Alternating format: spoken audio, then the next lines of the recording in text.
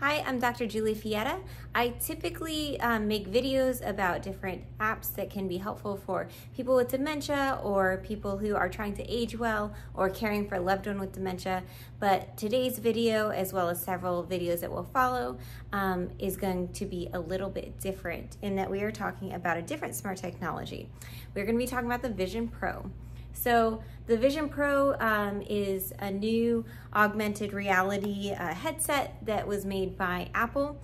It differs from virtual reality or gaming units in that this one is designed to allow you to interact with the world around you a little bit different, not necessarily enter into virtual reality exclusively, though it does offer virtual reality.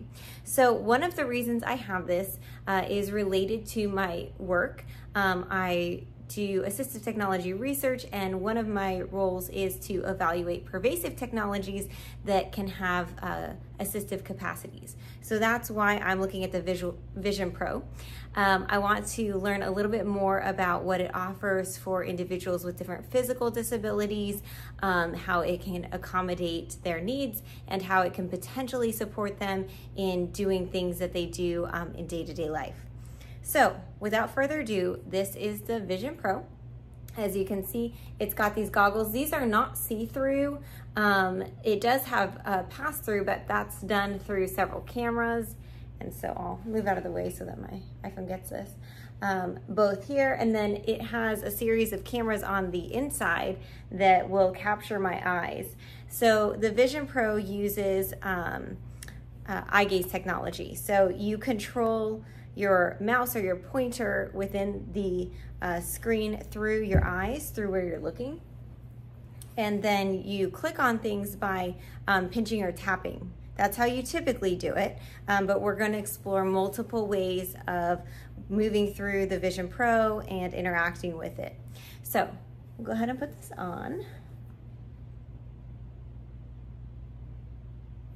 So to interact with the Vision Pro, you look around at different icons, different content, and that's like moving your mouse or moving your finger along the trackpad. And then to select something, you pinch your fingers, and you don't actually see me doing it because I just have my hands resting down on my lap. The cameras to pick up that motion are here at the bottom of the Vision Pro. So if you're somebody that has limited upper extremity movement and you're not able to pinch such that you could control this comfortably, there are some options. So what you would do is you would go over to settings and you would scroll down to accessibility. So when you're first setting up the Vision Pro, this is not on automatically, and I don't know of any way to avoid having somebody else set it up for you. They could potentially do this at an Apple apps or an Apple store, and I don't know for that for sure, but something you could potentially ask about if you're interested in a Vision Pro and know you would need set up.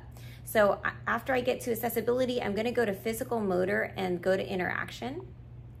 And you'll see a number of different options here. I'm looking for dwell control. So with dwell control, I can change a number of different settings. So I can turn on highlight control, and that's where you'll have a nice little outline around the icon or whatever component of your screen you're about to select by dwelling on it with your eyes. So it's just an indicator of what you're going to click. You'll see in a moment, even if you don't have this on, there is a little white icon or a little white dot that's going to appear over whatever I'm about to select. So you can turn that on, but there is an indicator, a more subtle indicator on either way. So you can also adjust the amount of time you have to dwell on something before you select it. So I can click on this and a keypad will pop up, and I can choose to make this faster or slower. So I can click up and down with these pluses or this plus and minus, or I can go to this keypad and click it. I am going to go ahead and just keep it at 1 second for now. You also have the option to adjust the movement tolerance. So if you have any sort of visual motor impairment such that it would be difficult for you to dwell your eyes on one icon in a really steady manner, the Vision Pro can account for that to some extent. So that's something you can modify as well. The target, I typically leave it on automatic, but you can also use system pointer or trackpad. And then I'm gonna go ahead and flip on dwell control. So when I do this, you'll see this little bubble pops up down here, and I'll show you what that does here in a moment.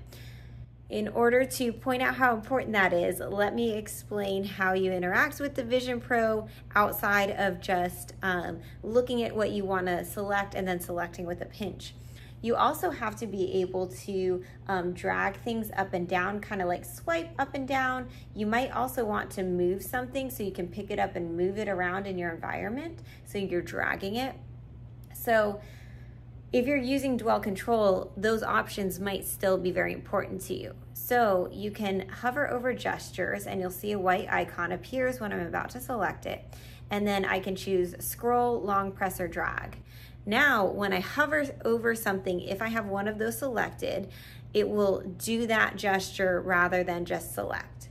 And let me go back here for a moment. You can also pause dwell control, and then you can also cancel fallback if you want to. So with fallback, if I choose another gesture outside of just selecting, after I utilize that gesture, it'll go back to just selecting when I dwell on something.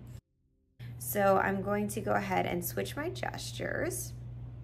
Let's do drag. Actually, I'll open my app first. So let's open podcasts.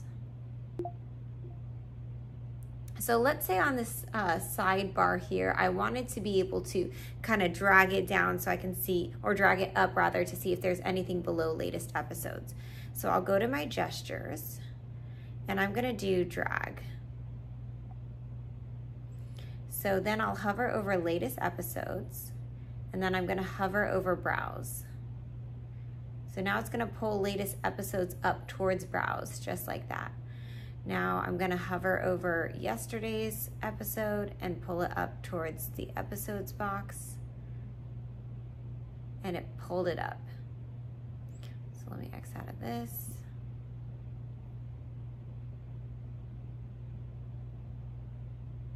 And as you can see, it's actually not responding because I turned off fallback. So I have to turn it back on to, let's see if I can get this, to tap so that I can select with my dwell control. And now I can hover over this X down here at the bottom and close it. So there are a few things that I have not been able to find a way to do using dwell control. So for example, right now I turned on the Yosemite virtual environment, and you don't see any of it because I have it dialed down. So I can dial it up using my digital crown here, and now it's on, it's all around me. Here's my nice little dwell control feature. If I want to dial this back down, I have to use my digital crown. I can't use dwell control, and that's because to pull up the little icon that where you can dial up or down, you just start scrolling on the digital crown and it pops up. So yes, I could potentially use the drag gesture to move that little bar around it, but I can't activate it unless I use my digital crown. So I can look up and get this little arrow, and if I dwell on it, there we go.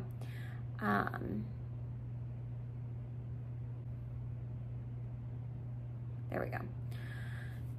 So if I select that and I wasn't screen recording, I could come here and mess around with some controls using the control center. I can mess with the volume. I can't necessarily mess with the virtual environment, or at least I haven't figured out a way to do that. So I'm gonna go ahead and X off. Hey Siri, dial up my virtual environment. Yeah, unfortunately she can't help with this one.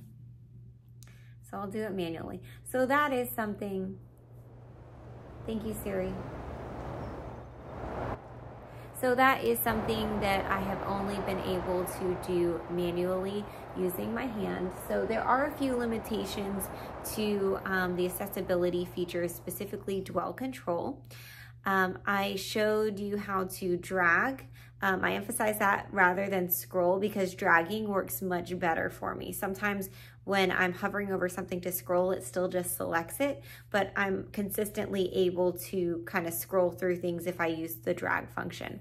So dwell control to select. You can use your little gestures icon to turn on drag. And if you're going to be, exploring an area and you want to continue using that drag, then you'll want to, let's move this here, then you'll want to turn off fallback. So that's the Vision Pro, the dwell control accessibility feature. We're going to continue to explore this and talk about how it can potentially interface with people of different ability levels and different things that it can be useful for. Thanks for tuning in.